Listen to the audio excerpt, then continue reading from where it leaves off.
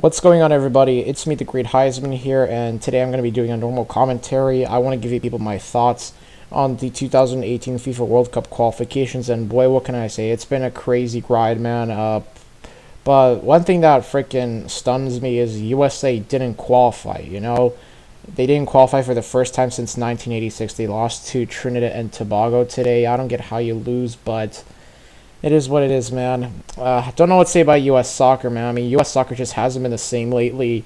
The only good player on the U.S. soccer team is Christian Pulisic, or Pulisic, however you pronounce his name. And I thought he was gonna like carry us to the World Cup, but unfortunately, that's not the case. But I hope that in 4 years, he's gonna be able to experience his first World Cup because he's my favorite player for the USA soccer team. I mean, that dude is just absolutely talented as hell. He's possibly the best talent we've had since Donovan, because my all-time favorite player for U.S. soccer is Landon Donovan. So, I mean, I really feel bad for Christian Pulisic, man, but I hope he has all the success at Dortmund. And next thing is Chile also didn't qualify, so that surprised me as well because this is a team that won back-to-back Copa America titles, and I think that they're the first South American team for, I don't know, this decade to win back-to-back Copa American titles. I'm not sure, though, because I don't really follow Copa America that much. But, I mean, I watch it when it's on TV, and I watched and they also made it to the Confederations Cup final this year. And I watched that match. I was in Poland. That was a crazy match. But, I mean, Chile made a mistake in the goal area, and Germany scored.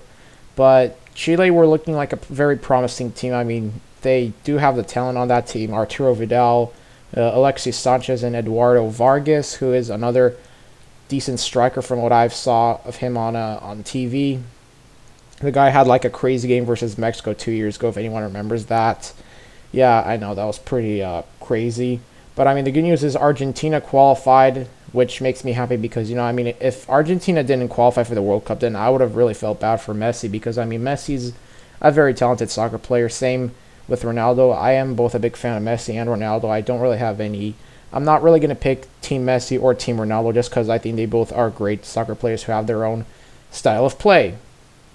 But also, I mean, the Netherlands, they didn't qualify as well, which also surprised me. I mean, well, it didn't really surprise me because, I mean, they've been struggling for the past 2 years. I mean, after they finished third in Brazil, they just haven't been the same team as they were 5 years ago because, I mean, they made it to the 2010 World Cup and they finished third in Brazil, like how I said before, but now they missed out on the Euros and now they missed out on the World Cup. I mean, so do you guys think that the Netherlands will be back? I mean, I do think that the Netherlands will be back. I think that they're just going through a phase of rebuilding, and I think that in maybe 2 to 4 years they should be back on top again. I mean, they do have the talent, in my personal opinion. They still have Depay, who, if you give time, he's going to possibly turn out to be a world-class player because even Ronaldo himself and all the soccer legends, or most of them, been praising Depay. I mean, I know he didn't have his best season at United, but hey, things like that happen all the time. I mean, just look at Kaká. You know, remember when he was at Real Madrid? I heard he didn't have his best career there either. But basically, you just gotta give Depay time, and I think he's gonna be on the same level as Ronaldo and Messi is in maybe like 2 to 3 years. I know I sound crazy as hell for saying that, but that's just my personal opinion. However, the biggest thing that surprised me in this whole entire World Cup qualifying campaign was that Poland finally made it to the World Cup for the first time since 2006, because that was the last time Poland has ever made it to a World Cup. So they broke an 11-year drought, man. You know, I'm happy as hell because, you know, I mean, Lewandowski, and Poland also has other types of talent, Grosicki, and I think he's been like, he had like the most chances created in the EFL Championship or whatever it's called. He plays for Hull City. Then Poland has Kamil Glik but Piszczek. He's also another talented right back. He's one of the best right backs in the world, and I think he's like, he's definitely a top 5 right back in the Bundesliga. But unfortunately, he's out for injury till 2018. But I'm hoping he's gonna come back just in time for the World Cup. I'm hoping he doesn't get cut from the squad because not having him will suck. Then you also have Blaszczykowski and Milik, who is pretty talented as well. Well, I mean, he was good in the Euro 2016 qualifiers, but in the Euros he wasn't really the same guy as he was. I mean, the guy just had terrible finishing, but now he's out for like a couple of months with an injury, so I'm hoping he returns.